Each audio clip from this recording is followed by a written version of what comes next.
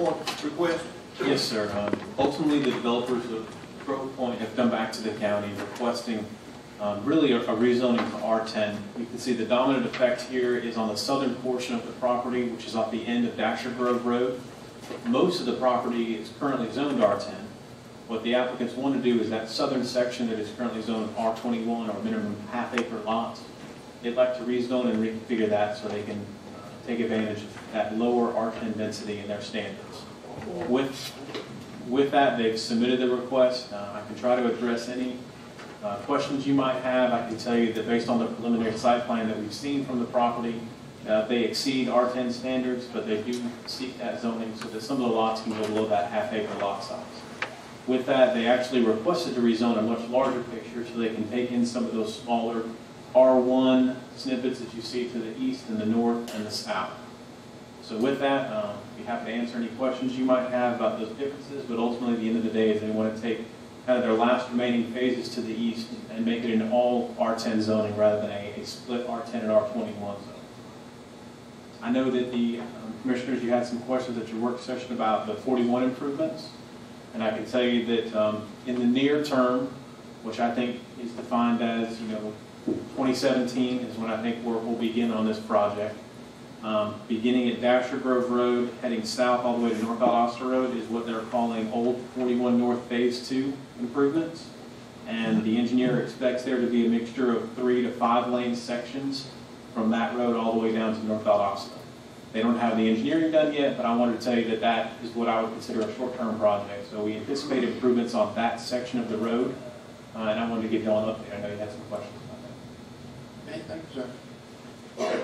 Commissioners, any questions for staff on this request this evening? Just a quick question. Commissioner Glad? Jason, is there any concern about the neighborhood activity center that's, according to the future map, is actually not happening? So it seems like the development in that area, the development pattern is not the support of what the future plan wants us to do, other than to the west. I don't think that CH or C, maybe part of that CH is part of the neighborhood center. What is the, how do you look at that when you're looking at it? I think they put the neighborhood activity center designation on that property because they saw this growing as a fairly dense master plan community.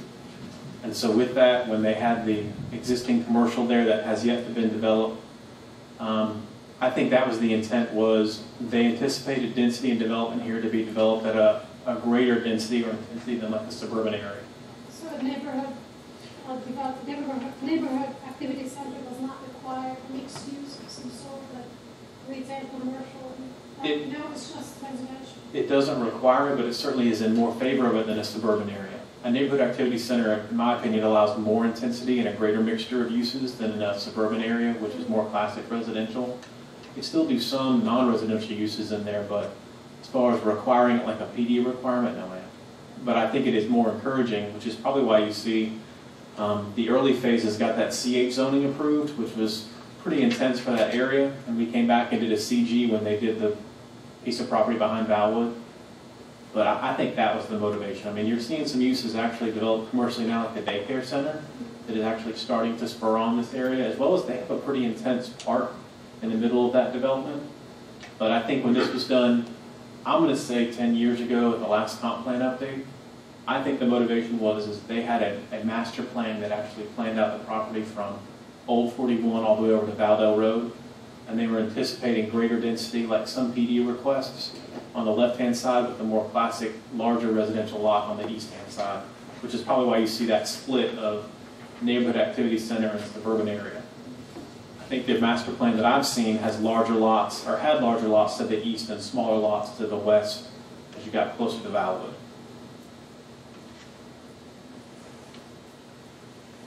Any other questions for staff on this? Hey, I'm just curious, just for general knowledge, have you seen the lot breakdown on this? Have. Just curious. Oh, you mean like the number of lots on the newer phases? If you give that to us. I gave you the overall master plan. Oh yeah, I see that. Which does show They do show generic lots in there. Do you see that site plan? Yes, sir, I'm sorry, I didn't look at that. And that property zone line, I don't know if that gives an actual number. I know the applicants and developers are here. Yeah. I do know, let me see if I've got a better number for you on that southern survey that we have. I don't, sir, but I can get that. No problem, I no can get problem. that. Okay, Commissioners, no other questions from staff. We'll move along this request. Anyone here tonight wishing to speak in favor of this request, please come forward at this time. Anyone wishing to speak in favor? And state your name and your address for the record, please. Gary Cannon, 905 Moss Way. To address that south property, the intent of Grove Point from a long time ago, it has not changed. That southern property there that you can see in white, we've got to go to R10 zoning because we can't go to an R15, which used to be the catch-all, and now it's dropped. But we've got a plan for the southern piece already engineered with only 50 lots, and they range from a minimum of 15,000 square feet up. There's one over 2 acres in there. We're only going to have 50 lots in that particular. We're trying to make it a little bit bigger than we did phase 1. So, and we did a tree survey in there to save the live oak. So it's engineered a little bit differently without curb and gutter, but it's not going to be an R10 development. No 80-foot lots. And then the top portion will be an R10, just like we did phases 2 and 4 in Grove Point. But the initial intent that we've had all along has not changed. And I've got a copy of the engineered plat that Lowndes has done for that south section. I'll be glad to answer any questions. Thank you. Any questions for the presenter, Commissioner? Any questions? You just answered my statements. Thank you, sir.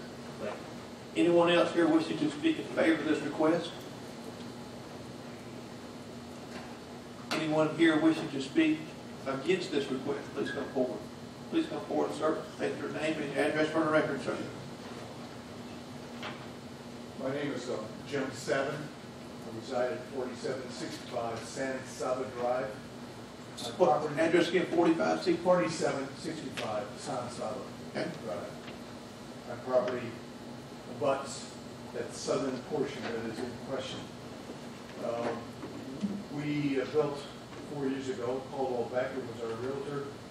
We were certainly under the impression that that property, well, we knew it was going to be developed at some time, but we wanted to make sure that it continued to be in continuity with the rest of what we might call that southern portion called Mahan section, which is south of just south of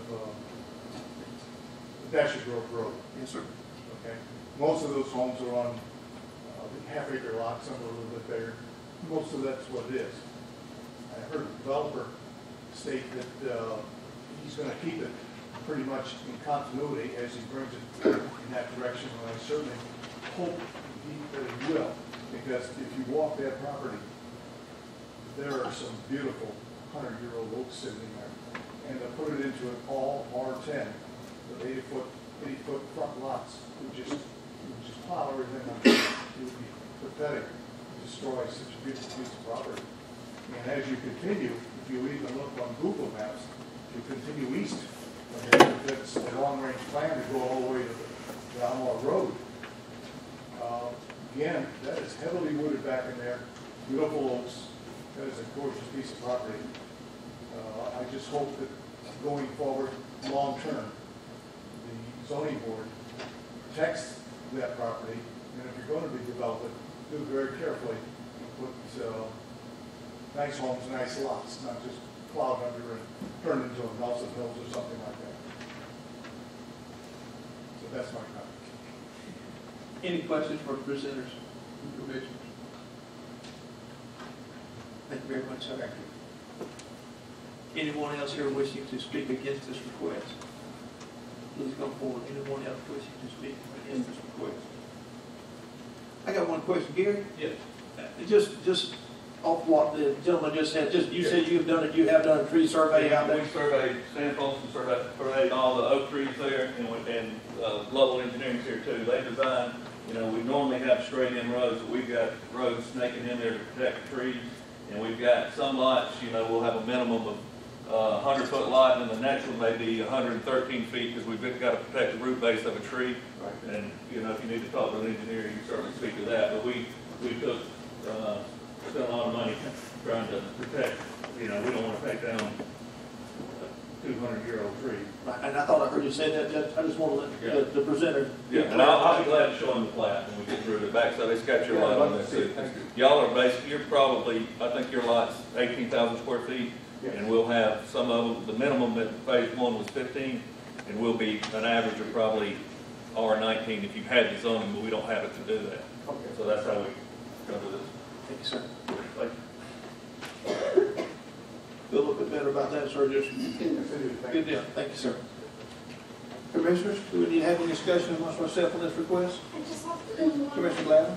Is this drawings that were proposed? Yes, ma'am, and that's what I was going to point your attention to, is on this site plan, they have some general lines that are consistent with what they turned in for construction plans on that south side in an aqua color, which depicts about 50 lots that are, you can see they're larger than the northern section, which is about 108, and I actually have an extra copy if that neighbor would like this copy.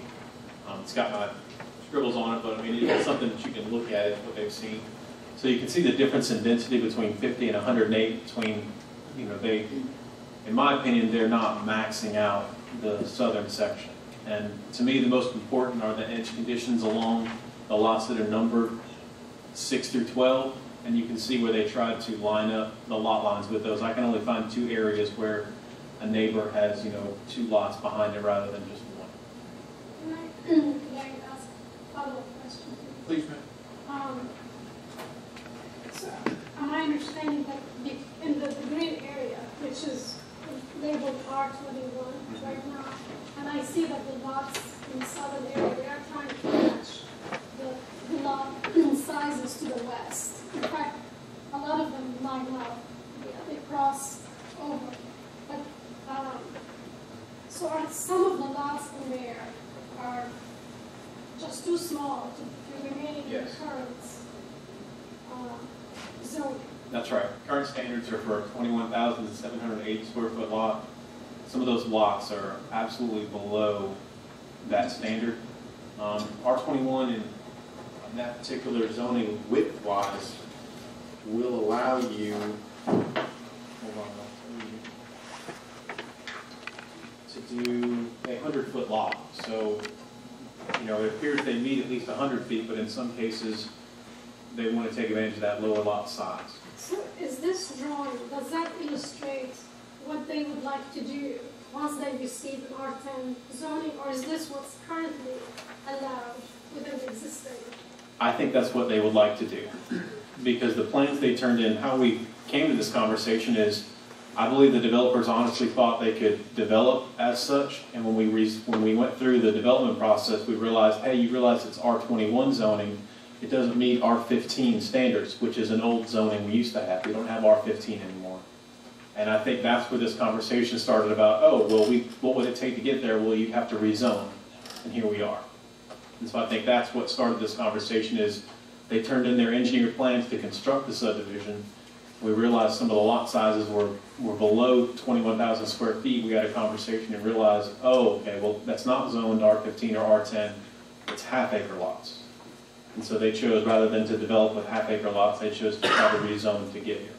So is the minimum footprint of potential dwelling units, is there a minimum to that?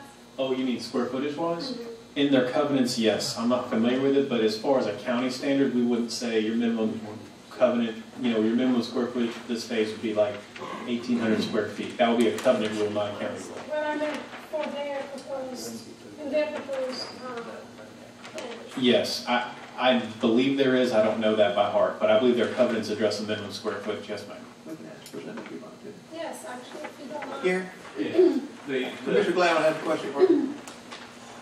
The minimum square footage, as we intended, it will be the same square footage as phase 1, which is 2,200 square feet now.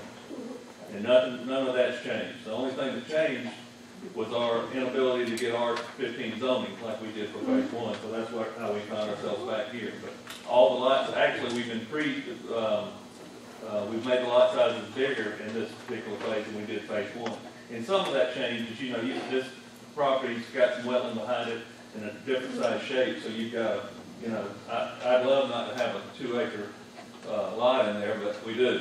And, for curves and radiuses and things like that, and to save those trees, it just worked out that way. So you've got a range from 18,000 square feet to,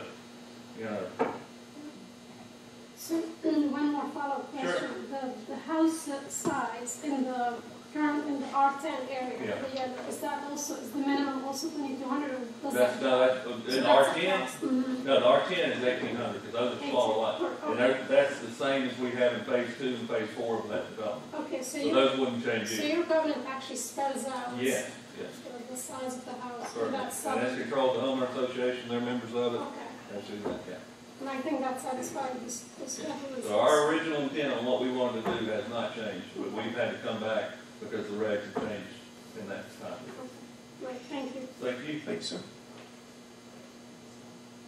Commissioners, any other questions amongst ourselves? If not, I will take a motion on this request at this time.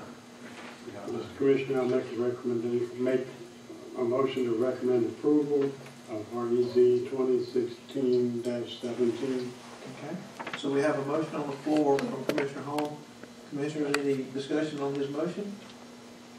There being none, I will take a second on Commissioner Hall's recommendation. Second. I have a second for Commissioner Clinton. All in favor of this request, please signify by raising your right hand. Ms. Carmella, that's 5-0. Thank you very much. Jason, you did a good job. Thanks, sir. We will now